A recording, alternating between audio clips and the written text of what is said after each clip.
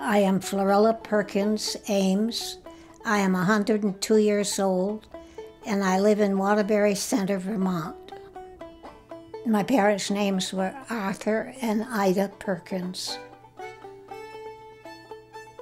When my mother was a little girl, her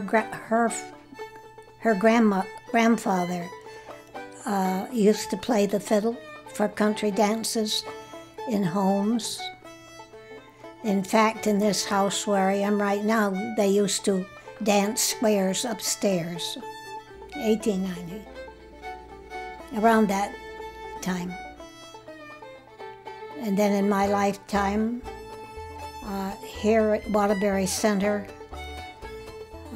we had dances, lots of dances, and we had an orchestra from Middlesex, and their chief, I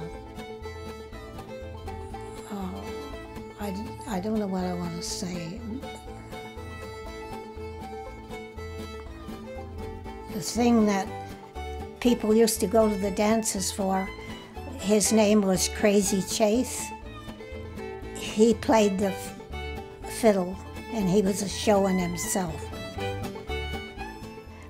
He had a big head of wavy hair, dark hair, and he just put a show on while he was playing the violin. He was extremely good.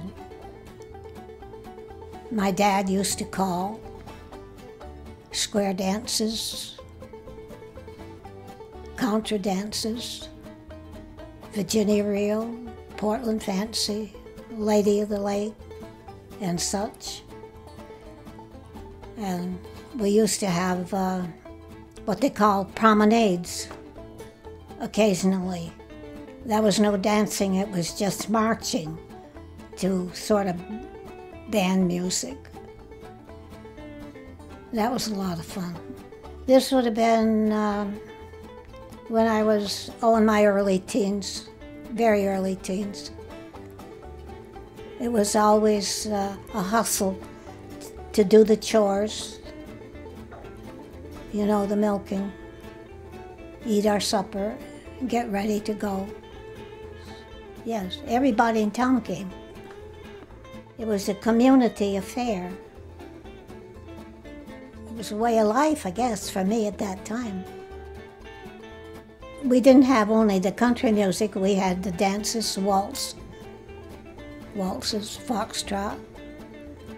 During that time, the Harvard Hop came in.